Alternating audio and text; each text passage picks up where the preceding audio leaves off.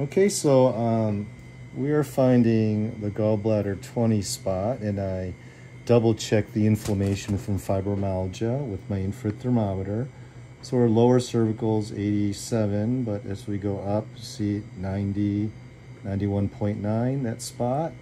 That's a suboccipital, right here, triangle. And most fibromyalgia, it's an upper motor neuron lesion because the upper meninges are on C1-2, the suboccipital nerve is damaged.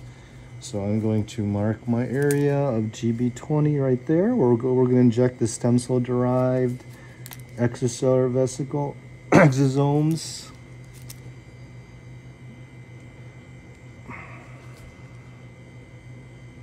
Okay, and then we're going to disinfect it with some Povidine.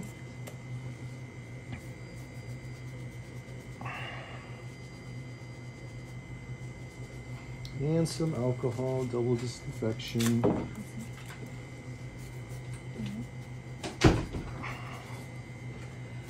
And then we have our ethyl chloride to numb it before we inject the exosomes. We'll start with the right. It's gonna be a little cold here. And so this is the acupuncture technique. You could use a 1/2-inch needle. And we put it right in the suboccipital triangle, GB20. I'm gonna put 0.75 cc's of the matrix exosomes. Okay. And we're gonna do the left side of gallbladder 20, suboccipital triangle as well.